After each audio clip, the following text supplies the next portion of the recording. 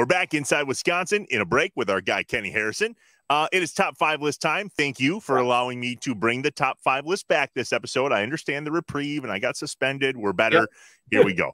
In honor of Kenny, and he's from Milwaukee, went to Brookfield, the top 5 favorite things about Milwaukee. So here we go, J.A. Right. You do a couple, I'll do a couple. They may be right, they may be wrong, but nonetheless, let's talk the Milwaukee area. Okay, well, since you're always wrong, I feel like you should go first. All right, so I'll give you my 5th and 4th. Then you go. All right, so number 5 on my list, this probably has more to do with my family than anything, but it's a super cool place. You ever been to Discovery World in Milwaukee? Probably not. I have not. I have yet to discover that. Yeah, you need to discover that. Discovery World, Science and Technology Museum. Kids love it. Number 4 for me, it is not even close to an honorable mention. This is on my list. It's Summerfest. I know that you've been there. It's an incredible place. We will hear a story you inform me about Summerfest later in the episode. But at the end of the day, there's nothing like Summerfest, whether it's walking around and seeing all the free things, and they spread it out now over a few months. They just released their lineup for this year's Summerfest. It's intense. I love and try to get to every year a little Summerfest. All right, give me 5 and 4 on your list.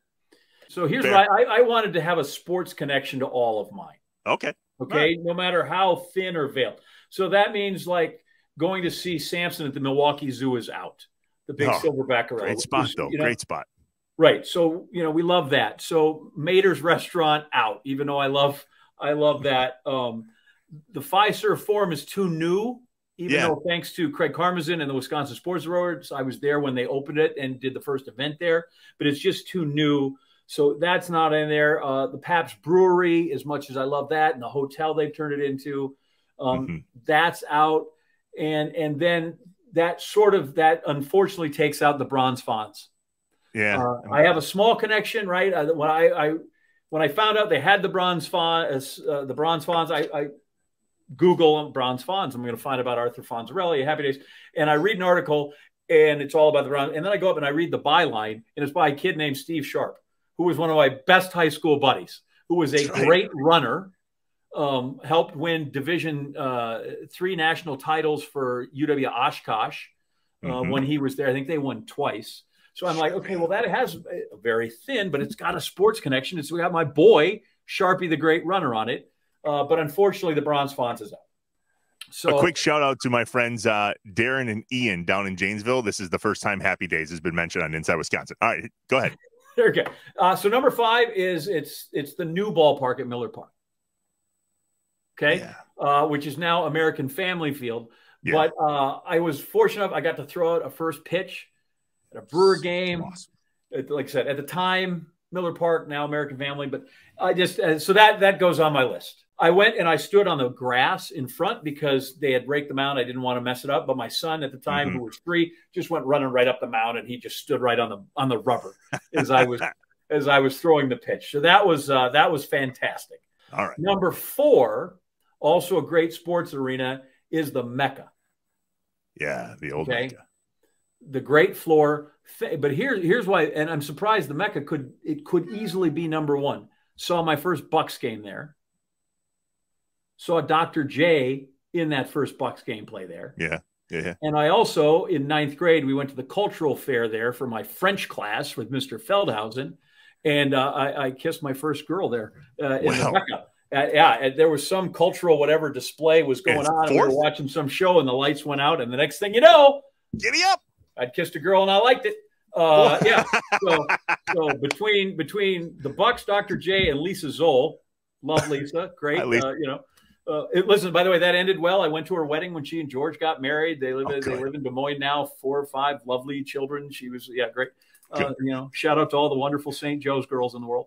So the Mecca's at number 4 for a variety of reasons. They could easily boost it to number 1. All right, here are my 3 and 2. Then we'll go to your 3 and 2, and we'll share our number 1s. Number 3, you just mentioned it.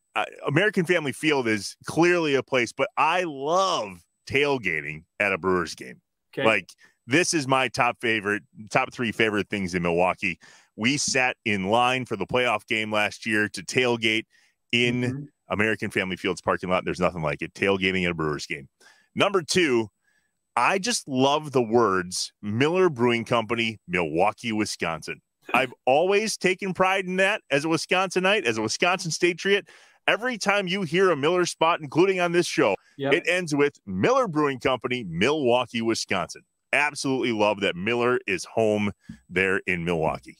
3-2, go. Good. All the commercials. And I am, my buddies and I to this day, some of them, in fact, one of my best friends, a fellow that lives in Dublin, Ohio, now Columbus. Whenever we get together, we go get Miller High Life, the champagne and beers. We don't even. Bonjour, Milwaukee. Yeah, we're already in there. Number 3 for me is the Pfister Hotel, which is fantastic. It's haunted for one thing. Totally. Pardon me? Totally haunted. 100% haunted. Totally. That should be it. We should get somebody on for the Pfister, just to, a little slice of cheese about how that place is haunted. But that's where the visiting teams. Yes. I don't know if they do anymore, but always used to stay. And so my dad and I, for my birthday, we'd always go down to a Brewer game for my birthday, as close as it could be there in May. And we'd go down on a Friday, get a night game, get a Saturday day game, or come home, or a Saturday night game. And so we'd see two. We got to stay over. And one time he really treated, we got to stay at the Pfister. All right, number 2 needs no explanation. Milwaukee Country Club. Bucci, Anderson on the first tee, done. That's awesome. If you haven't, you should. And if I could do it again tomorrow, I don't care how bad my hand is, I'd do it. That's awesome. Yeah, you had some stories from the Milwaukee Country Club. That's pretty cool. All right, number 1 on my list. Of cheese, man. They had a goblet of cheese at the turn. That's impressive. A goblet of cheese. All right. Hey, I'm encouraged right now because I think that you and I might have the same number 1. We're right together on this. There's no question we're on this. Oh, this is the first time. Round of applause. The same number 1. My favorite thing about Milwaukee is Bob Uecker. We do not have the same thing. Son of a bitch. Well, for mine, by far, it's Bob Uecker and nothing else unless you mentioned something that I apparently misplaced in my head. That is by far my number 1 favorite thing.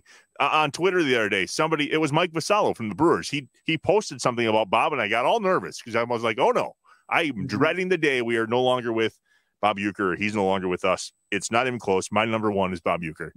So you messed up. I would tell you that I am Bob Uecker adjacent on this, and that I went strictly for places in Milwaukee. Okay, so Uecker does not come into my mind because I am thinking places, whether it's the county zoo, whether it's Mater's, whether it's the Pfister, or number 1, County Stadium. Okay, the original, sure. All right. So the original County Stadium's number 1, near and dear to my heart. Saw Brewer games there, saw great Brewer teams there, saw not so good teams. I saw George the Boomer Scott hit home runs there. I saw Hank Aaron hit a home run there. I saw Cecil Cooper hit home runs there. I might have seen John Jaha hit a home Johnny run. Jaha. Anyway, so in that case, because Uecker is so much a part of that, that's why I thought, okay, we're thinking County Stadium. We're very much on the same page here. Yeah. You're going with the person. I'm going with the place. I think together. But you used to go up and to see that big stadium, which at the time, now they're all palaces, but with the keg guy there, the big circle with the keg guy making the swing, the barrel man. But I have this caveat about my county stadium that's my favorite. My county stadium, the favorite, still has Bernie Brewer's little chalet and the beer mug in center field. Yeah. When they got rid of that, really had a hard time with it. I don't know why they decided that and just put speakers out there. But number 1 for me, County Stadium, but with Bernie Chalet and the big beer stein. I know exactly what you're talking about. I remember like yesterday. And we'll end with this, John. This thing, I fell in love with this microphone at County Stadium when Bob Betts. Robin Yount, 19, Yount.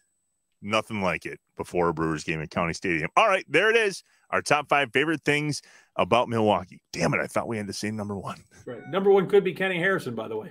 Should be.